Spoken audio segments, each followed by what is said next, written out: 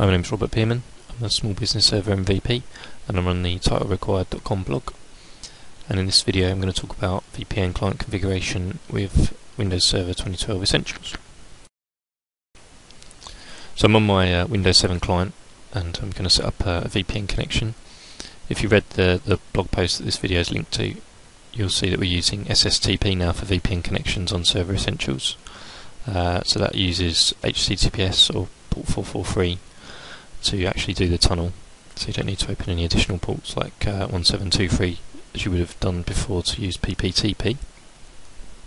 There's nothing special that you need to do in the client configuration. As you can see, I'm just following the usual Windows 7 VPN wizard, putting the address that I want to go to and put in the right name,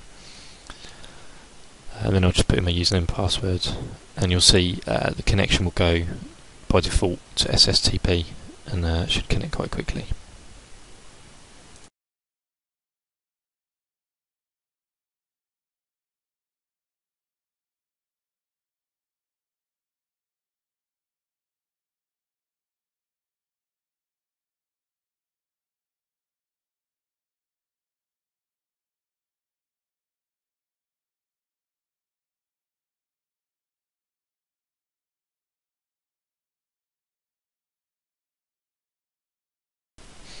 So now we're connected to the Essentials network via a VPN.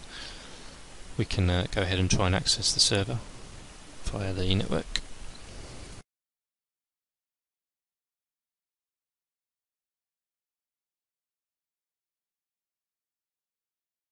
So I'm just going to check our IP address information. When I scroll up, you'll see that my client machine's on 192.168.10. And the VPN connection I've gone into is on 192.168.11. And you can see there the DNS server 11.119, that's the IP address of my Essentials server. What you will also notice is that there's no connection specific DNS suffix for the PPP connection, and that's going to cause a name resolution issue that we'll see in a second. So we'll just open up a server share. //tr-wse, that's the address of the server, but as we'll see, this is going to fail and give us an error.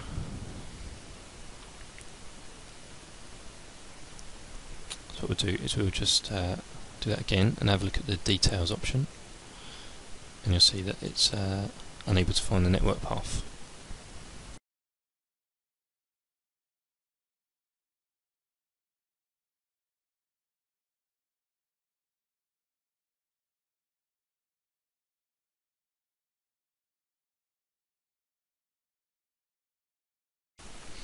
So what we're seeing is an inability to resolve names on the Essentials network, which would usually indicate a problem communicating with DNS, but as we can see, the VPN is still connected there.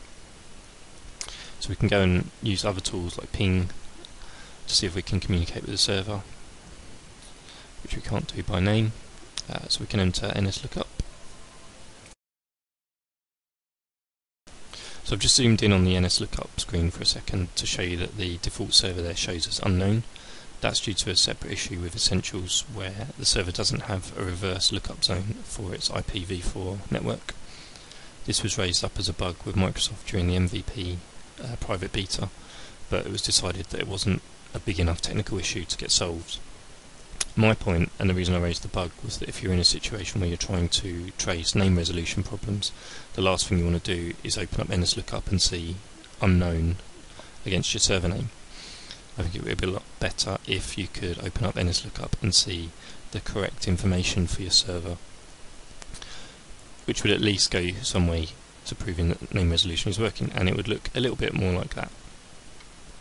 As I say, Microsoft decided that it wasn't worth the technical effort to get that done, so it stays looking like this.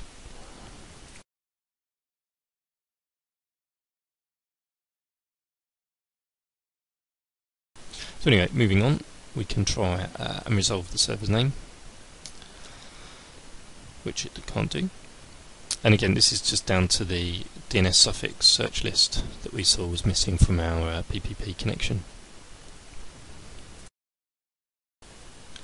So what we'll do now is we'll just go directly to the FQDN of the server So we'll put in the full name, tr-wt.titlerequired.local, and we'll see that the server shares come straight up.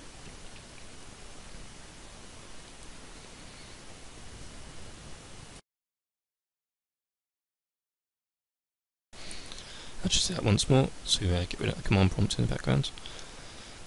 So full server name, and the shares come straight up. So what I'll do is I'll just drop a few documents into the company share, and we'll see that file transfers are working properly.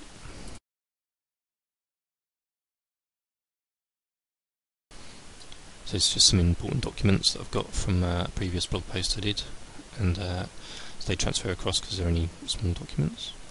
I'm just going to drop the VPN out now, and I'm going to log into the remote web workplace, or remote web app as it's called. For those of you who haven't seen it, it's very similar, if not identical, to the remote app from Essentials, SBS Essentials I should say. Just the home screen has a different colour.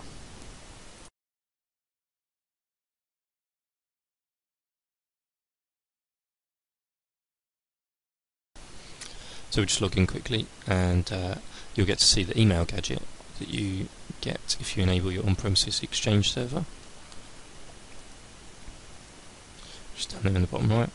But we'll click on the company folder, and you'll just get to see those documents that I uploaded a minute ago through the VPN connection.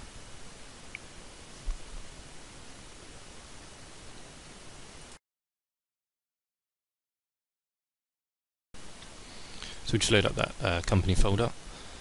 Oh, just click that again. And we'll just see that those 4 documents we uploaded through the VPN are accessible through the RWA.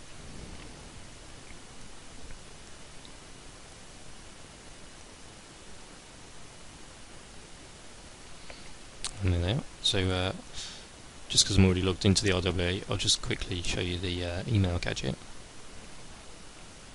And if you look closely, when you click over the link for check email, you can see that that goes to the remote.sbsessentials.co.uk address, which uses the application request routing that was mentioned in my blog post on on-premises Exchange integration. So it takes a few seconds for OWA to load up, but then just tap in our password, and we'll be able to log into our mailbox.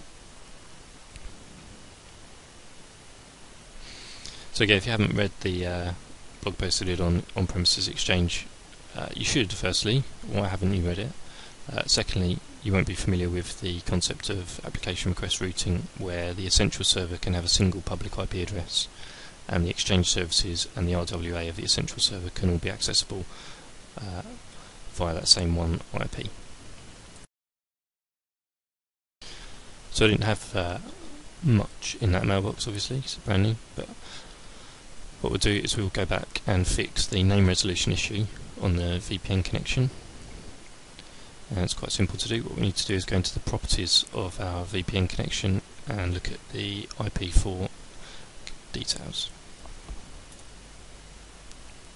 So if you're not sure where to find that, if you go to the network icon and the properties of the VPN connection, you want to go to the networking tab and the properties of IPv4, then the advanced and the DNS tab, and then what we'll do is we'll just fill in the domain name, the internal domain name, so titlerequired.local there in the DNS suffix box, and just OK all of that, and we'll reconnect our VPN connection. Just type in the password. And then what we'll do is we'll just try and verify some simple connectivity, just with a ping, get the server name right, and you can see that resolves now. Eagle-eyed amongst you might notice that's resolving to a different IP, but we're pinging the routing and remote access address this time. But if we look at the IP config details, you'll still see that the Essential server is listed on 119 as the DNS server. And you'll also see the connection-specific DNS suffix titlerequired.local there.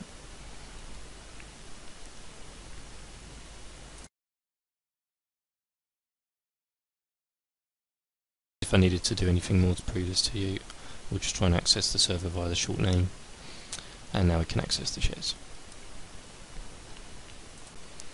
So that's all for this video.